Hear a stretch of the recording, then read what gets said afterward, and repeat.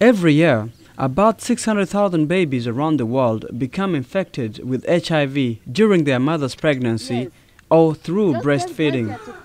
The majority of HIV-positive pregnant women live in Africa, where infant mortality rates have doubled in recent years in the most affected countries. But this trend can be reversed. In Cameroon, the main hospital in Yaoundé has managed to cut by half the number of infants who become infected by the virus in its maternity center. Our care and treatment program for HIV-positive children is showing some promising results, and many of our children already benefit from antiretroviral therapy.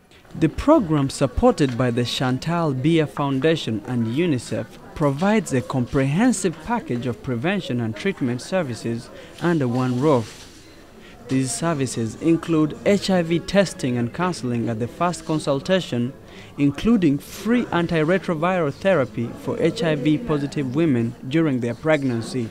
Information sessions on a range of health issues such as ways to protect against the virus and the risks and benefits of breastfeeding are included in such sessions.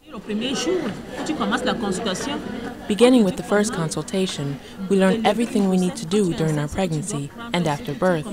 We are taught how to take care of our children to keep them healthy. HIV-positive children will receive free antiretroviral drugs until the age of 15. An estimated 10% of the women who become pregnant each year in Cameroon are HIV positive.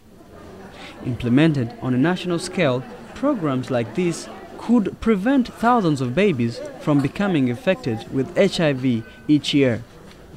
For Voice of America, I'm Jackson Vunganyi.